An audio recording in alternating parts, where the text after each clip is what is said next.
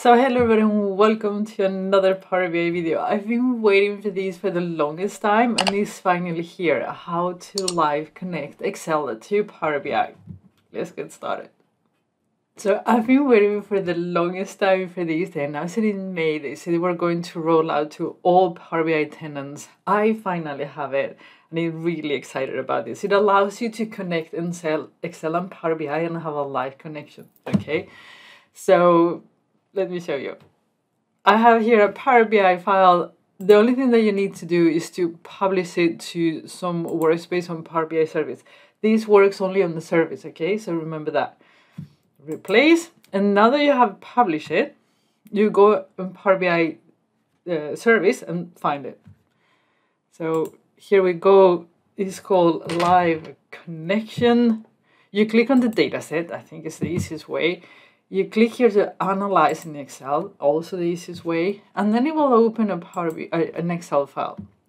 And this Excel file is going to be live connected to your Power BI dataset on powerbi.com. So cool, so cool.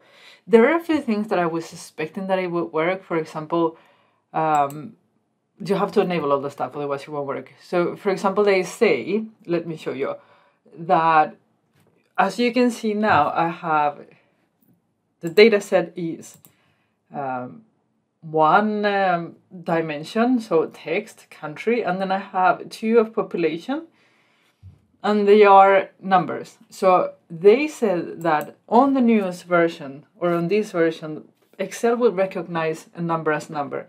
It still doesn't do it for me though. So if I put this here and I put total population change, I cannot move it to values because it doesn't recognize that number. So to fix that, you need to create a measure. I'm going to show you. So this thing, in order to be able to refresh, you need to put it either on OneDrive or on SharePoint. So go and save it to OneDrive.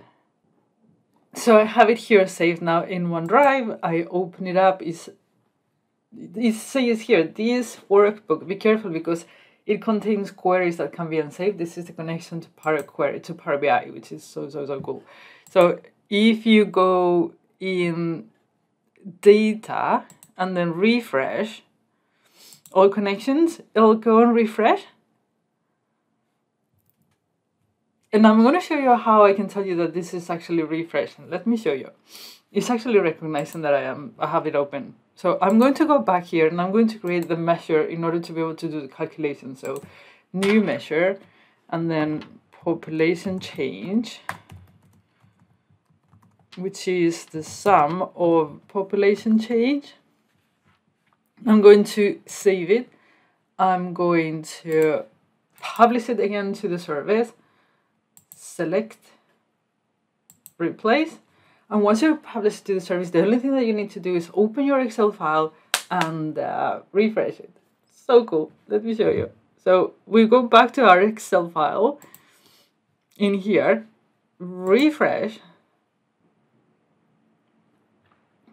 And now here you have it, right? Give it some time. It might take a little while. And now that I have it, I can put actually my measure onto the values. I can get rid of these and then I have my pivot and then I save, right? You save the Excel file and it will remember that. It's already saved automatically. Another thing that you can do is to actually embed this Excel file or workbook on a Power BI app. Let me show you. So this is the app creation. You go to navigation. I have here the Live Connect Power BI to Excel, the Power BI file, and then you create and add a new link, which I call Excel, and this link is the connection to this one, to the Excel Live, to the Excel file online. And once you have it, update, and you will see that the Excel file is actually in there, and it will refresh, obviously. So here we have the Power BI file, and this is the Excel that is refreshing live. Really cool, isn't it? I'm really looking forward to the time where we might not necessarily need to add these measures in order to be able to work. In Excel, you might just want to do like ad hoc analysis.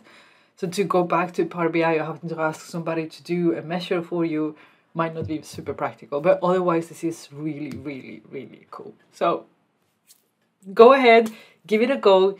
If this doesn't work for you, it means that it hasn't been rolled out to your tenant yet, but it will come. So check frequently as I did, and eventually you'll get it. This is all for today. I'll see you maybe more videos this week. I'm not sure if I'm able to. I'm closing the year and having too much work before the holidays, so let's see if I manage to do a video. Otherwise, maybe I close down for the holidays. Not sure yet. We will see. You will see, and I'll let you know if I don't do any more videos until I come back from my summer vacation. So take care, and see you soon.